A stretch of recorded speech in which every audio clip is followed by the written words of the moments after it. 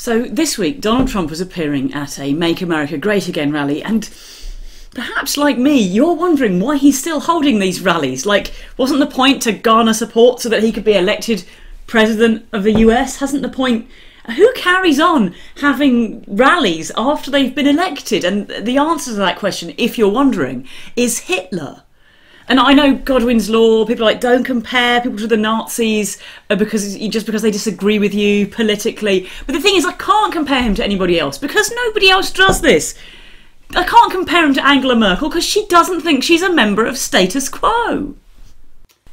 At the rally, Trump took it upon himself to do an impersonation of Christine Blasey Ford, the woman at the centre of the sexual assault allegations against Supreme Court nominee Brett Kavanaugh. And the thing is, whatever you think about the allegations and about the truth of the situation, impersonating someone describing their experience of violent sexual assault is just one of those things that you shouldn't do. You know, like impersonating someone with a disability. Now, Trump's complaint about Ford is that she doesn't remember a lot of details about the attack, which was, of course, a very long time ago. But that's kind of weird, isn't it? Because how great is Trump's memory? Here's some things Trump has forgotten recently. Number one, the lyrics to God Bless America.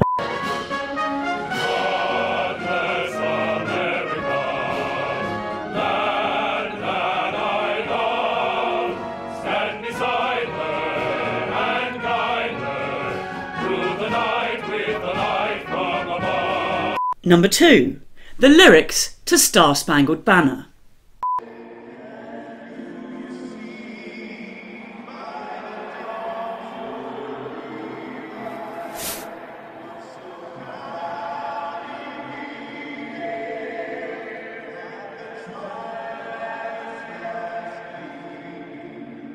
Number three, the fact that his wife is standing next to him.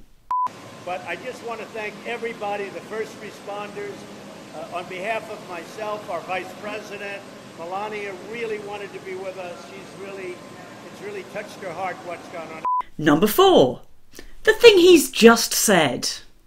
Senate Majority Whip John Cornyn. John, thank you. Great job. House Majority Whip Steve Scalise. Again, Steve, thank you. House Majority Leader Kevin McCarthy. Kevin. Chair John Thune and House Conference Chair Kathy McMorris Rogers. Did they forget your name, John? I don't know. What's going on here? John Cornyn, everybody knows. They didn't put his name up, but that's okay. That's the first time that's ever happened. Hey, John, that'll never happen again. Number five, which country he's just launched 59 missiles at.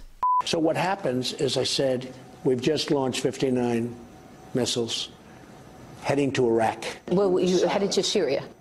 Yes, heading toward Syria. And finally, number six, he genuinely forgot during a lawsuit filed against Trump University during the presidential campaign. He was questioned and he said he couldn't remember whether he had described himself as having one of the best memories in the world. Like, it's so meta, I couldn't write this stuff. Trump went on to say that as a result of Ford's allegations, a man's life is in tatters. And I can't help thinking that the bar you've set for the phrase life in tatters is a little bit on the high side if having your appointment to a lifetime position as a Supreme Court Justice in the United States of America delayed by at most a few weeks while some serious allegations against you are investigated constitutes your life in tatters. That's kind of disrespectful, isn't it, to people who have been diagnosed with a serious medical illness or seen their home washed away in a natural disaster or been a victim of violent sexual assault and then been brave enough to speak out about it but been disbelieved and ridiculed publicly. And the truth is that that kind of thing happens to women in the US and all around the world in their thousands on a daily basis. And for some of them it's even worse. Some of them end up pregnant as a result of the sexual violence. And imagine how much your life would be left in tatters if you were then forced to continue that pregnancy and raise that child because Roe versus Wade had been overturned by a hardline Catholic who had been appointed to the Supreme Court of the United States of America despite the allegations of sexual violence against him. That would seem pretty serious. Trump went on to describe Brett Kavanaugh's daughters as beautiful. Somebody in the Trump administration needs to have a word with the man and say, listen, mate, there are times when you really shouldn't describe someone's daughters as beautiful. And as far as I can tell, they're these. Number one, when they're children. Number two, when their dad is under investigation for a serious violent sexual assault. Number three, when you're Donald Trump, because frankly, everything you say comes across as creepy. And since I've got your attention, Don, let's just chuck in number four, when it's your own daughter.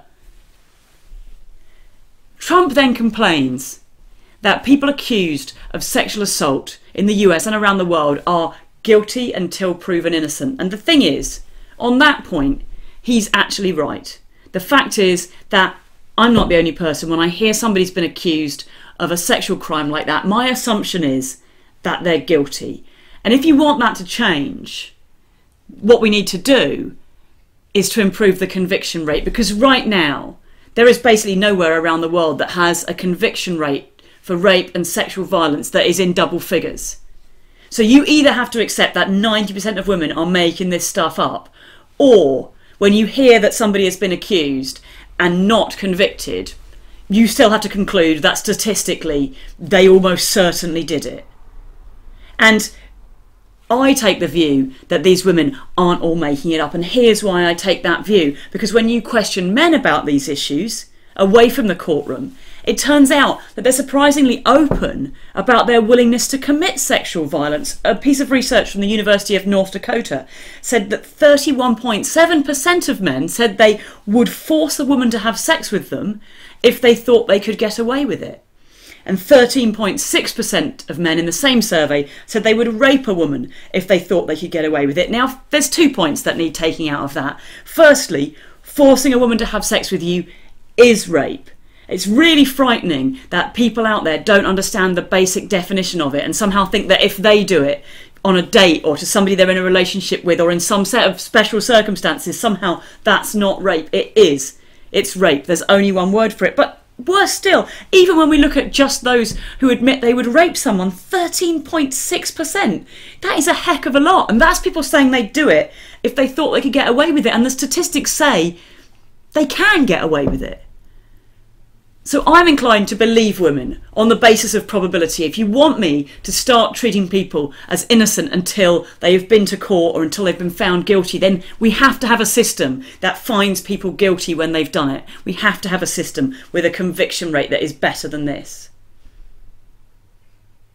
It's called like up here, and it's called memory, and it's called other things. I have a good memory and all that stuff, like a great memory. I have a really good memory. And I have a very good memory. I have a good memory, like a great memory. I have a great memory. I'm blessed with a great memory. One of the great memories of all time. I don't remember much about that meeting. It was a very unimportant meeting, took place a long time. Don't remember much about it.